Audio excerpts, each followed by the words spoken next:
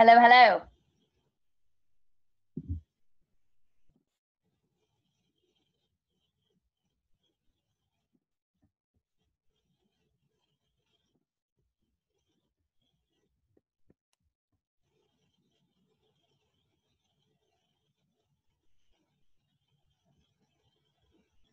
Come on and join.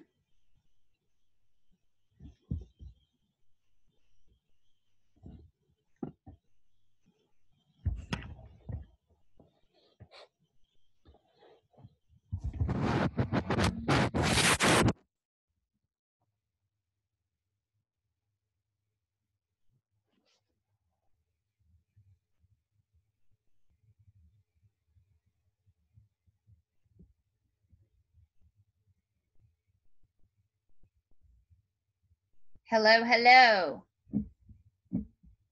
Are you here?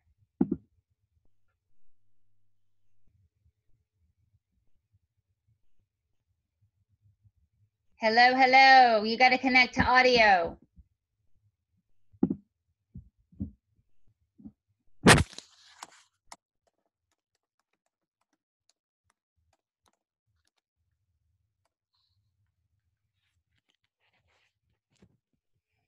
Unmute. Okay, I found the unmute. Oh, start video. Dang, you won a lot. Girl, you look good. Oh, I can hear you. I was going to get your butt. I said, now she wait till the last 2 minutes. I can't because I'm only allowed 45 minutes on here. Oh, I got it. Hey, girl. You look great. What'd you do? What's your background? Oh, I painted stripes on my wall. I couldn't get the background to work for some reason. Oh, I like it. Yeah, so I had originally painted as part of my decor stripes on the wall. It looks good. It looks good. We have 47 people coming on, and I don't exactly know how they'll come on. I'm going to check the email right quick to see if we're getting, right, my participants have joined. Okay, so nobody's giving us an alert. Okay. Like, oh my gosh. How come I'm like really small up here? Is that normal? Like you're big and I'm small. Is that normal? Let me see. Let me see. Hold on. Okay, I got it. I got a half and half deal now. How do you? Oh, we do. Okay, good. Okay. Okay, yeah. I just got off the phone and found out that the technology teacher at this pretty conservative school is doing tests on gender now, and gave them really conservative, gave them 5 or 6 questions, and everybody failed the test because they weren't playing the game. It's everywhere. Oh my gosh. When I'm looking at you, am I making like right eye contact, or do I need to adjust my laptop thing? Yeah, am I making good eye contact? Oh yeah, you're perfectly set, but probably you've done this a little bit more. No. I usually do them from my phone. So this will be the first time I do it from like a. What I'm planning on doing is going who we are, people are leaving the system, and the reasons why. Then I'm tossing to you, because one reason why is because families don't want their children to be relegated to their zip code for their educational success. Okay. And then I'll probably share the story of myself and then my brother as well, because to have 2 kids in the same family, my brother's 15 years older than me. So the fact that he had to do a school choice option for disciplinary because he was disengaged because, he was like learning at a higher level, and they pegged him as a disciplinary problem when that wasn't it at all. Yeah. Me, I was school choice because I was passing everything with flying colors, and they're like, you're too smart. We got to get you something different. So I just think that's a really interesting, It is. And I've homeschooled. So I homeschooled for a year, but the way I did it was I halved the price of what private school would be. And I just hired tutors, and they did it for a whole year. I did 3. I found them on care.com. But people don't know that. So for me, it was really easy peasy. Plus, I had a terrible experience with private school. So I want to tell them that private school is not the panacea. Okay? Homeschool you can do. I've done all 3. So wow, that's good. yeah, I've done all three. I know the good, the bad, the ugly. Then I've got what the options are, how to pay for it, and that there's a lot that we don't know. We're not going to claim to know everything, but we'll go fetch it for you. We'll we're figure it going to be out. like their resource. Yeah, yeah. So let's see. 4 people are on. Let's see, and they're waiting. So I will let them in a second. Okay. Your mic is a little staticky. Is that just my end? Only sometimes. How is this better? Yeah, that's better. Oh, I have my notebook there. Oh, okay. So, okay, cool. So yeah, I'll give it another second. So there's 3. There's supposed to be 47. So I'm not gonna sweat it. Well, we should just probably let people in when maybe it's about 15 or 10, and then just kind of wait it out, and then just kind of, I don't know, chat or just say, hey, everybody, we'll get started in a moment. Okay. All right, let's see if anyone's having a problem. And are we recording this? Yeah. Okay. Well, not yet, but I mean when. Yeah. Okay. No, I mean, we don't have to have all the answers. It's just school choice week, and we want to just get, people don't feel cared for and they're panicked. So I think if they can feel like, we've got a few answers, not everything, but, we'll get them all. All right. So we've got 3 waiting, just 3 though.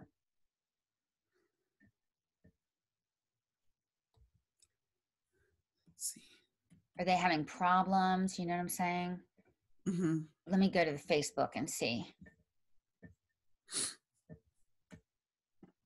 Yeah, and then I'm going to circle back after. I'm going to circle back to you and see if you can address that question. But I looked over the questions. Most of them were the same.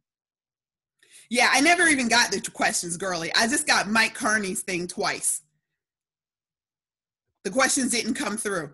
All right. Well, I think we'll address enough of it. So. Yeah. Well, I'll just say, hey, I can jump in on that one. Maybe do it that way and be like, hey, I can take that one if you want, and kind of let that kind of. Here we go. That sounds great. Okay. Hi, everyone. We're going to start letting everyone in. Hello, hello. Hello. Okay. So if you guys will, just for the next, we're going to allow 30 seconds. If you can all put yourself on mute just to begin with.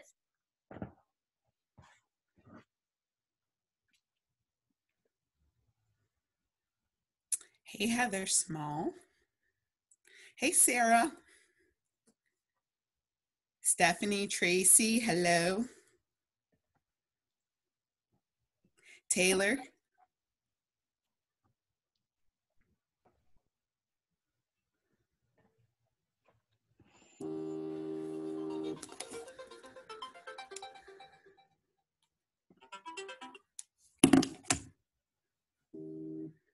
Okay, everybody, we're going to go ahead and get started. How's everybody doing? Better now, right? All right. So thank you for joining us tonight. Tonight, we're going to provide just a little overview of not only about what Education First Alliance is doing. We're going to introduce ourselves to you, tell you about our background, but also kind of provide a little bit of a primer on what's available in North Carolina, what the options are. We have people tonight from Johnson County. We have people from Wake County. We have people from Charlotte-Mecklenburg. So there's a lot of you guys from around the way. And we don't want to drill down really on one geography. So we're going to give you an overview of what the landscape is. And so this is Danielle, and I'm Sloan, and this is half of our team at Education First Alliance, North Carolina. And what we are is we're a group of activists, parents, some students, even teachers who have come together to fight for the equity of opportunity and of dignity. And so in public education, or in education just writ large in North Carolina. And so of opportunity is a big one. And that's why we're here tonight, especially ushering in School Choice Week, which is so great. And so first of all, I want to tell you that when we're talking about options, and we're talking about, North Carolina, more people than ever, as you can imagine, North Carolina especially, more people than ever are making the decision to leave the government monopoly on education. And it is scary. And when you think about that, and you think about the overview of that, it's really kind of daunting, but it's like the most exciting time for school choice ever. And if you can think, and we've been here as a country before. So if you can think 30 years ago, we had the post office. When you wanted to get something mailed, right, a box or whatever, you had to go down to the post office and get the job done. If you wanted to mail something overnight, forget about it. If you wanted to, mail liquor or whatever, you couldn't do it, right? And so because there were a lot of things that the government in the post office, as an example, couldn't do or wouldn't do very well because they had no competition, that ushered in DHL, FedEx, UPS. And so now we're at that time where, very fortunately, the country is going, hey, we got a crappy post office. We can send something overnight. Let's do it. And so we're in that real, that stage of kind of westward expansion, if you will, kind of going on the frontier and exploring what's out there. And so here are some reasons why before the COVID and the school closures, that people make the decision to go from the government monopoly of public schools to a choice option. Number one happens to be security across the board. That is the number one reason people make that move. And it's for different reasons. Maybe it's smaller class sizes. Maybe it's tighter restrictions on who can teach or who can get in and out, or, just security seems to be one of the top reasons. Another one is quality. A lot of people make the decision because, there's smaller class sizes or individualized learning, or, maybe a particular school focuses more on math, like a charter, for instance. So that's another reason. But one of the reasons that Danielle is going to really tell you guys about, and it's going to be, up close and personal for her, is that many families decide that they do not want their child's future to be dependent on their zip code. In other words, if you happen to live in an area where you have a low performing school, families want options, they need options, and they benefit from that tremendously. So with that, Danielle Nicole Robinson, I will turn it over to you. Hey everybody, happy School Choice Week. Thank you for being on with us tonight. I will say that it became really important for me to fight and continually fight for school choice because I myself am a child of school choice. Originally from Brooklyn, New York. I went to the public schools. I grew up, low income. I was pretty much on government everything, so to speak. And I will say that school choice has made the biggest difference in my life. By the time I was maybe 11 years old and being at the top of my class, I was granted school choice because they said, hey, she excels in everything she does at class. She excels with answering questions. And they felt that because I was doing so well with studies that I could be able to be, challenged more. I fight for school choice because I was given a choice once they thought that I could excel. But I think that every parent and every child should have the choice for creative and engaging educational options, regardless of whether they excel or not. So I remember, testing out and testing into a special high school. I remember also in junior high school, being so advanced that they invited me to take college classes in junior high school. So on the weekends, I was invited to go to Medgar Evers College, and I was learning from college professors. And I will tell you, it made such a difference being a part of an educational consortium that sort of brought the textbooks to life.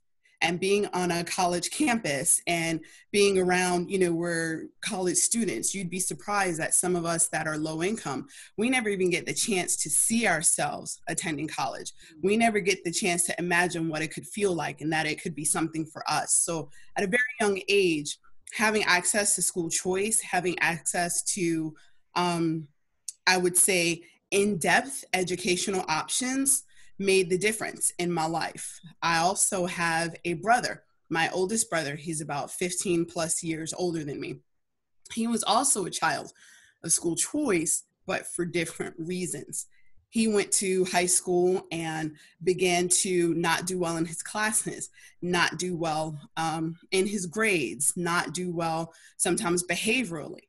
And they pegged him as a student that was, not smart, not as capable. They pretty much thought that he could be a disciplinary problem as well as not being able to graduate on time, but it was the exact opposite. He was not engaged in his schoolwork.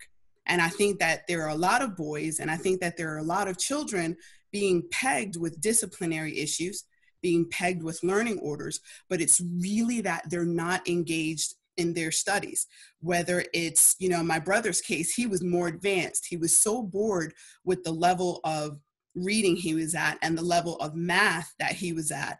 He simply just, didn't participate in assignments.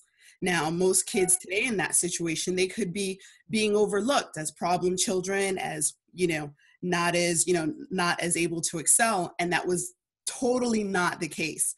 So I think on two fronts, fighting for those that are being pegged as disciplinary issues, being pegged as slow learners, and saying, hey, we just really need to support parents that want to choose different options for their kids. In my brother's case, it was a guidance counselor who saw something more in my brother and said, you know what, he's not doing well in school, but it's not because he doesn't have the aptitude. I think he needs to be challenged more. So he went to a school that even today, when you look up on their website, they focus on what's called experiential learning, whereas they brought him into the real world in addition to supplementing his, regular curriculum. So I just think it's really important that we let parents know that they should have this choice, they have the right to have this choice, and that they should be able to engage and be supported in that choice. And that's what Sloan and I are doing. Great. And so that gives you, Danielle's giving you a perspective from a student, which is fantastic. Not only a student, but a student who has excelled all through her life, and look at her now. And so, this is what, can happen and often does, just with, the benefit of choice. And so when we talk about what North Carolina has to offer, it's like a basket of stuff, right? And there's three main ones and one cool little burgeoning option that's coming our way. The first one is private school. And there are about 754 of those in North Carolina.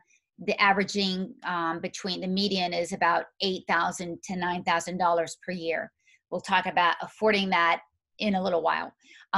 Then we're also talking about charter schools. So in 63 different counties, I think there's, 196 of those and more. They're making more, and I'll tell you about that also in a second.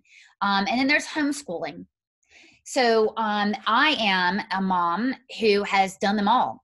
I've had my kids in private school, homeschool, and public school.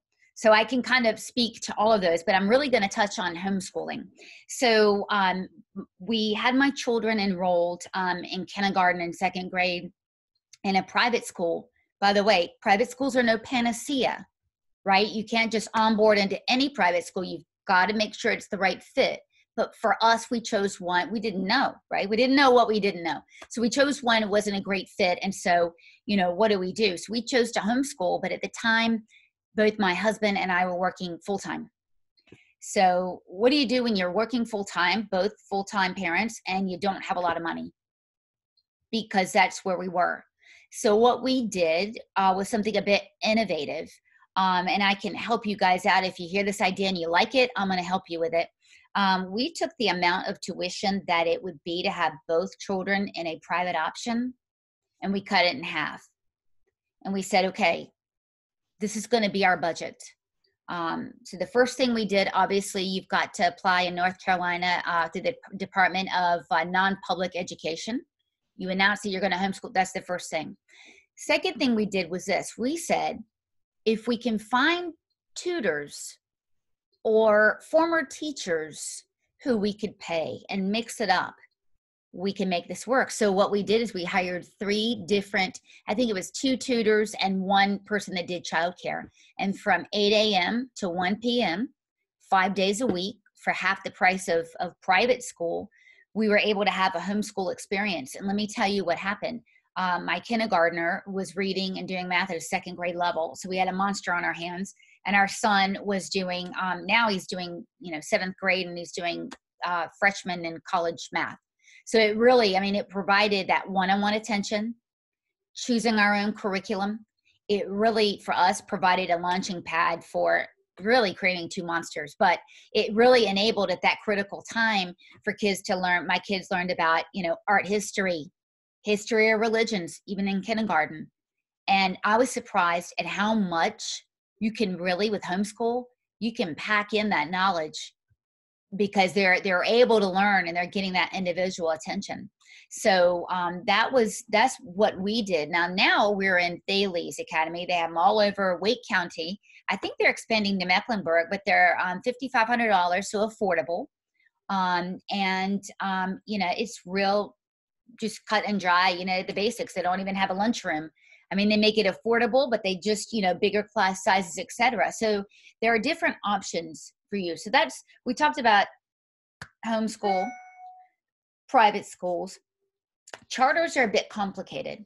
So right now with the charter schools, the interesting thing is, according to Terry Stoops, he's at the John Locke Foundation. He's really he's the expert in this. And actually he's coming on board with Mark Robinson, the Lieutenant Governor, to be heading all of the charter schools.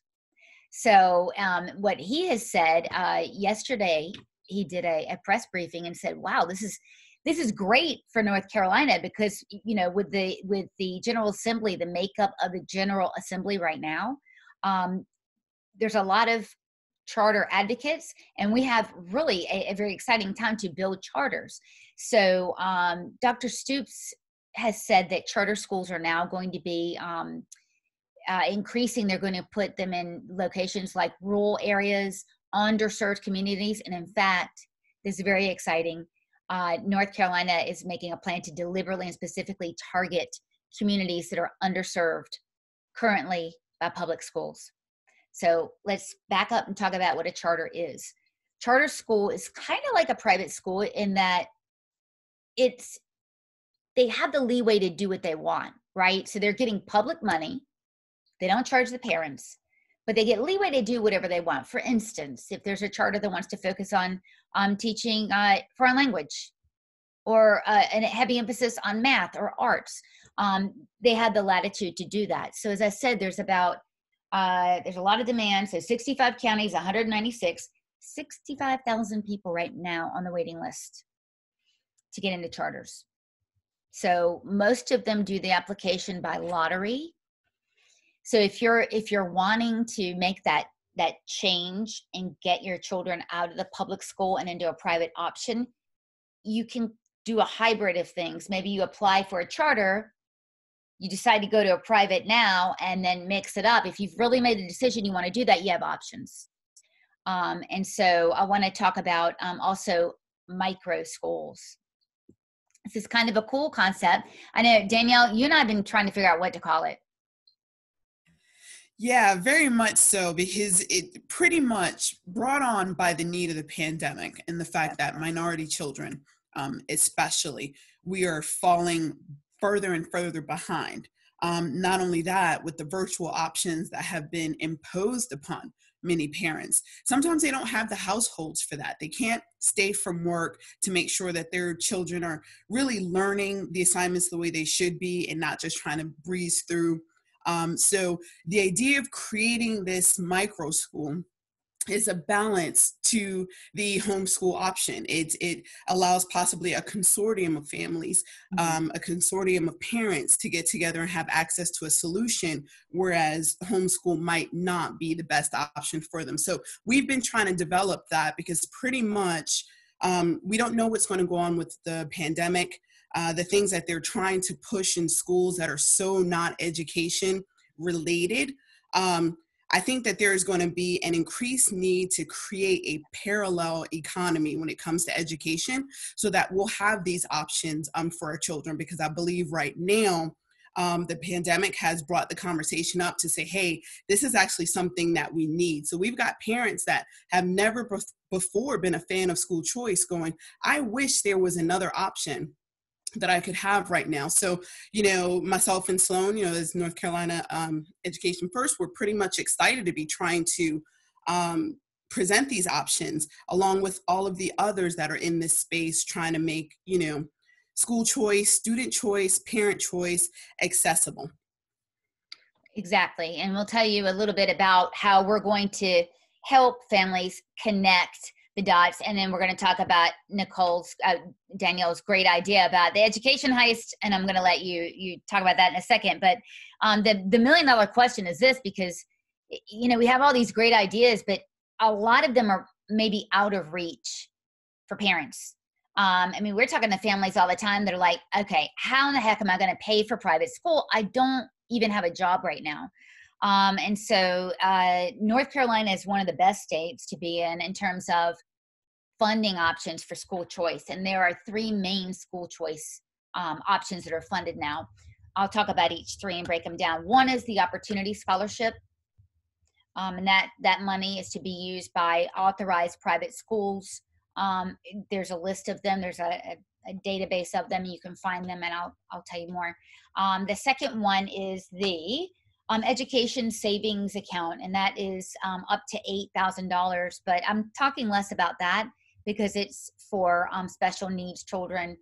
There's also a special education grant, which again, that's available for special needs kids, but I'm going to talk less about that. Tonight, I'm going to talk about the Opportunity Scholarship. So a couple of things about, I want to demystify the scholarship. First of all, it is a up to $4,200 per year per student grant that is given for students, like I said, who would like to attend a private school. So the first thing you would do if you wanted to apply for this grant is understand the application dates. It's February 1st to March 1st of this year. So this is a great time for this call. And then the money is awarded in October or in August. Okay, so that's right before the schools adjourn. Or start rather. So I set up to 4,200. And here's how that works. It just depends on your income level. For instance, if you have 4 kids and you make $72,000 and under, you're likely to get funded the full amount. So let's say it's a sliding scale a bit. Let's say you've got 6 kids, or 6 people in your family, heaven help you. You would get, that's a $97,000 limit. So the thresholds are flexible. And here's how it works. There are 15,000 available opportunity scholarships per year available. And I think I read, don't hold me to it, but there's about 12,000 families now that are participating. So that means there's some left over. The way that you're selected for them is by lottery. So again, a couple of these options, you're rolling the dice, right? And then let's say you live in Wake County. You would go to the website and you would say, okay, Wake County, let's see. Oh, all these schools are included. So I have those to choose from. And then you're able to use some monies toward that. And so that is a way to definitely take the edge off. Now, Thales, like I said, I'm not advertising for Thales, but I'm saying it's $5,500. So if you qualified for that, you'd almost be home free. And so as far as private schools, let's see if we've got a number on that. How many private schools are there? 754 and growing, depending on where you are. So there are a lot of them. Most of them are religious. And so maybe it's good or bad, but that's how they are. And so there's, at this point, you know, again, we're still in the post office phase. DHL just started a year ago, and then there's going to be more and more. And so that's kind of the way this field is working. So with that, I'm going to, let's see, we're going to talk about one more thing, and it's the Great Education Heist. And Danielle and I came up with this. Our mission here is to, Danielle? Our mission is to rescue 100 students. Is that where we're at now? What's Yep, in Wake County. Yep. That's correct. 100 students in Wake County from the public school system. Mm-hmm. And the reason why we say a rescue from the public school system is because, you know, education needs to get back to a certain brass tacks that it used to have, which is kids went to school so that they can be able to compete in math and sciences and computers, et cetera, to be successful in our job market. Even when you hear in the news, the idea that, you know, 11 million or so immigrants are going to be let into the country, that just also continues to ramp up the idea that our students have to be able to compete. And especially in my community, education has been so instrumental to lifting children out of poverty, to keeping children from the, you know, the circle of just criminal activity and unnecessary involvement with the justice system. So, you know, with schools right now, they're pushing everything from exploratory gender studies, you know, bathroom issues, this, that, and the next, critical race theory, which it's just not a positive at all. The way I look at it is, you know, when it comes to minority children, you know, they're being encouraged to be angry at someone else. White students are being encouraged to think of themselves, you know, less than due to, you know, just racial tensions and just society agendas. At the end of the day, who's still missing something? Black children are still missing both the esteem and the educational pieces that they need to succeed. So I think that if we pull our children from those extras, from the unnecessaries, if they want to do that, that's fine. As a conservative, I'm always about choice. However, everyone needs to have access to choices that are best for them. So right now, we're going to look to help parents that want to, you know, pull their kids out of the education system. I'm going to demystify some of the unnecessary race allocations that come with school choice options. This idea that when a minority parent discusses, oh, well, maybe I want to look at pulling my kid out of the school system, the number one thing that, you know, she's told, especially since in our community, there's a high rate of single motherhood, it's, well, if you take your kid out of school, there won't be enough money for the rest of the students. And we've got to take a look at, one, what expense so supersedes a cost per child rationale that literally pulling your child out of school, or even pulling 500 kids out of a school in a certain county, would cause the education system not to function. If it's because of the cost of buildings, maybe we're spending too much on buildings. If it's textbooks, maybe we're spending too much on textbooks. If it's utilities, maybe they're spending too much. But I will say that in addition to the race issue, this idea that school choice and private schools and certain charter schools and magnet schools are the privilege of this elite or white wealthy, we need to see it as an option that we can engage in and that will empower us as well. In addition to the fact that, you know, we've got to pull student choice, we like to call it, parent choice, we like to call it, over school choice, that we've got to champion that. We've got to champion that in our communities and pull it so far from the race complex that we can be able to reach parents and say, hey, this is a great option you should engage in because it's for the benefit of our communities. Exactly. And to that, what our organization will do is find transportation options and lunch options for families that are not able to make ends meet. So even if we did give them, they qualify for the opportunity scholarship, maybe they would need an extra, you know, 5,000 or some other resources to pull that together. And so our fundraising efforts will do that, and our partners will help make that gap, close the gap. And so with our targeting, we want to hit specifically families who have been underserved and who are frankly being used as pawns, as Danielle said, and being completely left behind in the public school system right now. I mean, you know, we're pretty, we're a little bit more ideological than some of you. I mean, this is, you know, we do it for other reasons, but there's many reasons that students who are being left behind should absolutely be giving a hand up, not a hand out. Mm-hmm. And that's exactly what we intend to do here. That is our mission.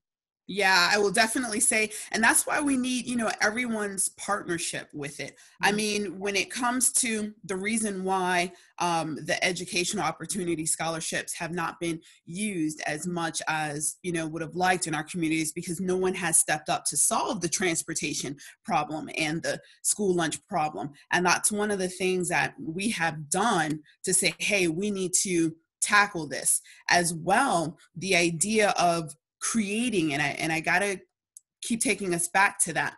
We've got to start creating the parallel economies that are going to make us able to survive in a world where sometimes our values and our outlooks are not shared, and make sure that neither our families nor our children are at a disadvantage because of everybody else's preferred choices, even though they might not be ours. So we're really excited about this problem.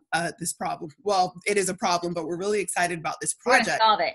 Yeah, because it's the most aggressive attempt anyone has taken to really move the needle when it comes to student choice and parent choice. Absolutely. So with that, we've got time to take a couple of questions. And so forgive me, I don't know how this works, but take yourself off of mute if you have a question for us, and we'll try to answer you.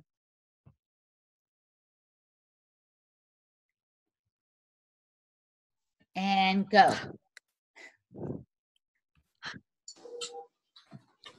Well, I think Tracy might have one. She put a question in the chat. Tracy, are you there? Yes, I'm here. Hey, Tracy. Hey, I live in Cumberland County, and you know, I'm more interested in, I know Sloan had mentioned just a little bit about it, but my daughter has special needs.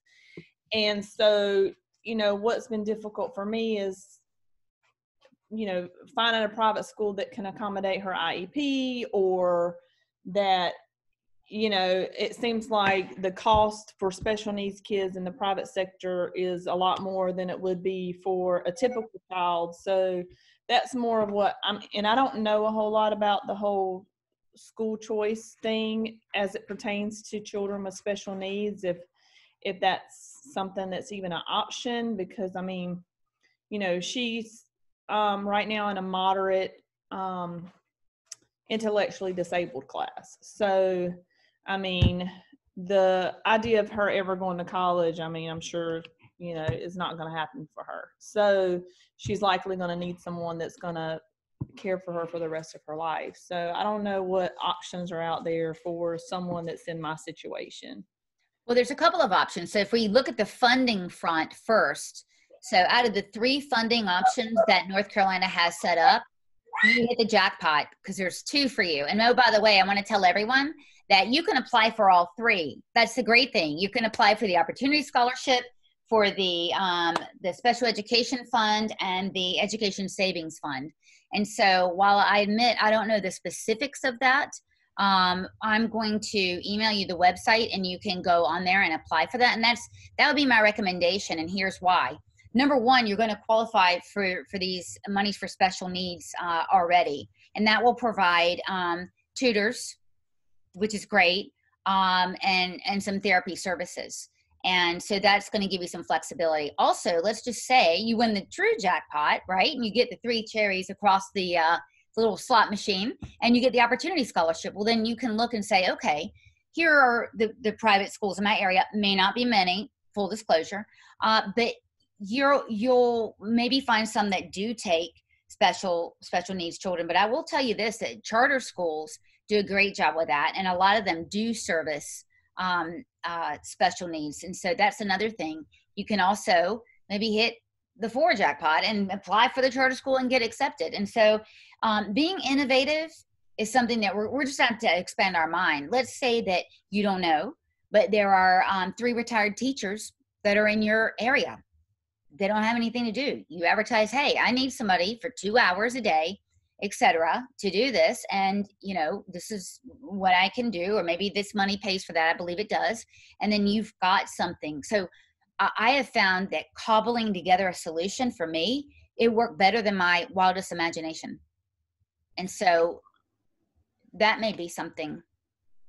Yeah, I was going to also add that, you know, special needs children have been the most overlooked throughout all of this. And, you know, bringing these sort of like information holes, that's another thing that as Education First Alliance, we're trying to do. We're trying to better the resources available in one place for people to search. So if there needs to be a special listing of charter and private schools that actually specialize in special needs, you know, children and IEPs, that might be another resource that we look to actually put together and make available on our website. The goal is to aggressively go after the school choice options that are available and then work with parents to implement them as much as possible. So we're going to be a resource for you completely, as much as we can, and put together those resources, and just keep checking with us as we update the website, send us emails like people are already doing. Let us know your stories. We need to hear your stories because we collect these stories when we determine, okay, what's needed, what maybe legislation wise needs to be taken care of. So I really appreciate you all on this call, and send us those stories. So next will be Katie. Hey, can you hear me all right? I can. We can. Hey, Katie. Okay. Hey, I don't have the video on. I hope that's okay. That's okay. Yeah. Okay. So quick question. My background, so currently I'm a real estate agent, but prior to that, I was a teacher for 11 years, and I spent 10 of those years in Wake County. God love you. So, you know, I believe, you know, in the public school system, and there are great teachers out there. My concern is this. My biggest concern, without even getting into this whole COVID shutdown thing, my biggest concern is the change of the curriculum in regards to social studies with like the 1619 project and Black Lives Matter and stuff like that, and how that's going to get integrated into the curriculum for our children. And the way I kind of brought it up to a friend of mine who works for DPI, I said, you know, we kind of differ politically, but we are good friends and can talk about it. I said, look, if the school was going to say, hey, we're going to start teaching Bible lessons now and teaching about Jesus, I would be all for it. I think that's great, but you would not, because you don't feel like that's appropriate for school and that should be done at home. I feel like this stuff that they're taught, you know, with the Black Lives Matter and the 1619 is not school appropriate. And that is where it's the job of the parents to teach about, you know, social justice and skills and stuff. So, you know, that's kind of where I am at right now with public schools is, you know, I believe in public schools in the sense that there's great teachers, but if they start pushing that curriculum, I don't really want my kids being, you know, taught, and we can't afford private, and charter's very hard to get into. So it's kind of like, you know, we're stuck.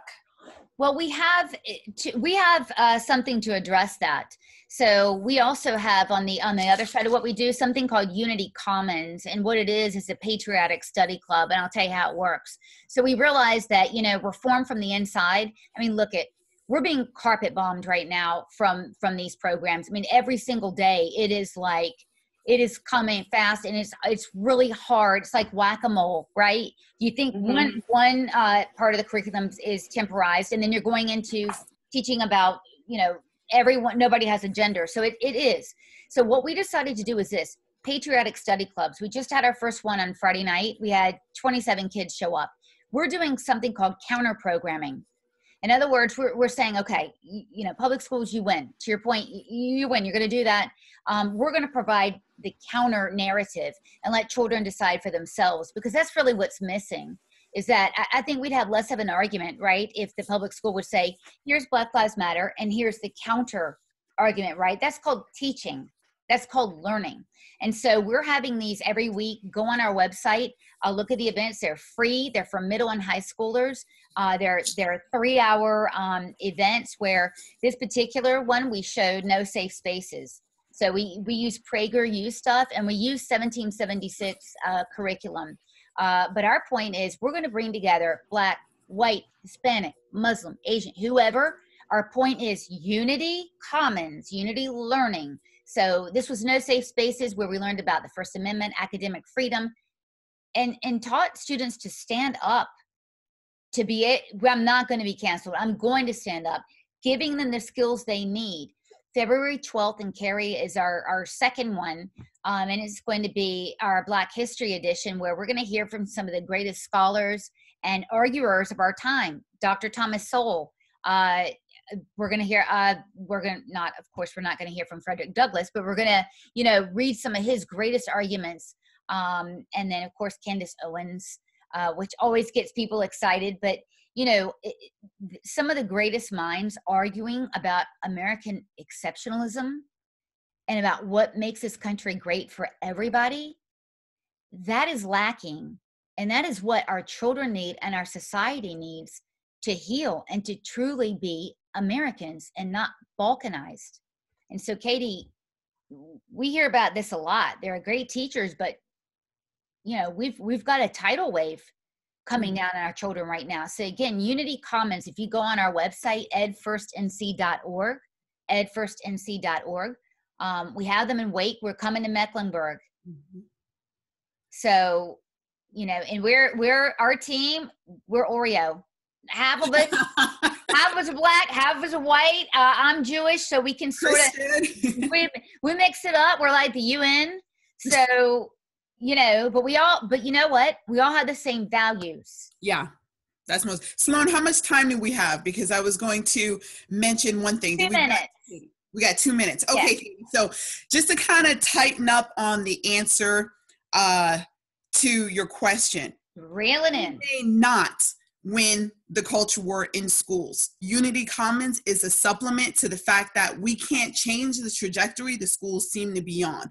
So we have these other resources and after school programs, weekends, stuff like that to supplement while we work on creating that parallel economy. So just hang in there. I think that that's a slight myth that private schools are so expensive. I found some that's much more affordable than people would expect, but that's where we'll come with our research to kind of, be more of a resource to all of you. What's the lowest price you found for private school? $2,000 a year, which is actually not bad. And that's before applying for a scholarship. So if you've got scholarship money on top of that, that would definitely put a dent in that. So I think it's a myth that they're so expensive. Of course, there are some that are, but there's still some great quality education in the private school arena that is much more affordable than we think. Okay, great. And so we're going to close the meeting up now, but I want to thank all of you for taking the time to hear a little bit about us. We hope that we've been helpful, and I think, shoot us an email anytime. The cool thing is we're innovating together. We're like, remember, post office, we're kind of DHL, we're growing together, we're innovating. And so great. So thank you guys. And, Danielle, thank you, and we'll have a great evening. Send us your stories, guys. Have a good night.